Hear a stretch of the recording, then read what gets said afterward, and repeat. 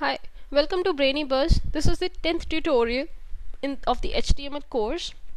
In the previous tutorials, we have learned how to design the web page, how to write the code for it, different comments in the form, different commands, the tags that we'll be using for the formatting of the web page.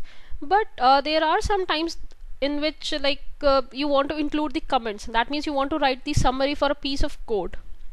So for that you want comments.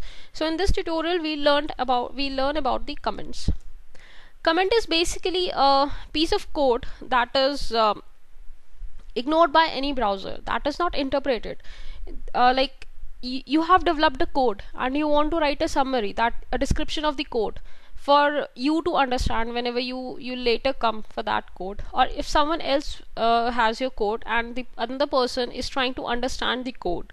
So at that time, for that time, it will be easy to write a summary code so that other person or you also, you can understand that piece of code. So it's kind of a little explanation or summary. It is, comments are not nested. Okay, these are the tags for the comments. Comment tag is the it has the starting and the ending tag. Another thing is that why you need a ending tag. It's like because there are some things that you always write a summary tag or a summary before the starting of the code. So it's like if you do not end your comment, the next code, the original code will also be commented. So it's better to comment your code within, you write the comments or you write the summary in the starting and the ending tag of the comment tag. Another thing that you should keep in mind, that there is no space between any of these characters, the symbols. If you put any space between these, then it will be considered as the invalid tag. There are two types of comments: single line comment and the multi-line comment. Single line comment are written in the single line only, but there are times when your summary or the explanation that you want to write will be of multiple lines. So for that you have the multiple comments. Let me show you a demo. This is the basic structure of the web page, and I have saved it, given the name comments.html. It's important to write the extension as the HTML. So just I'll write this is the demo of comments. When I just save it and you look for the description, so here you go.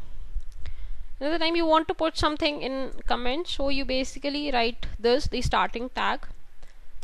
This is a single line comment, and you just close it. So now you can see, you will not be able to see the line that I have written over here. If you remove these tags, you can see this sentence over here. So now if you want to put the multiple line comment, so it's like this is the first comment, this is the second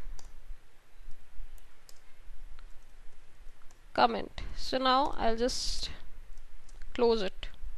So when you save it, you cannot see any of these lines over here.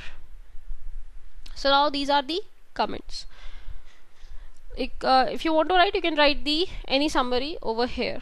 There is also a comment tag. It's basically like you want to write the comment, or you want to comment out anything in between of the paragraph or in between of the line. So for that you use the comment tag over here. Means you can also use this particular tag if you want, but HTML has also introduced another tag for it. So it's like this is, I'll start the comment tag, not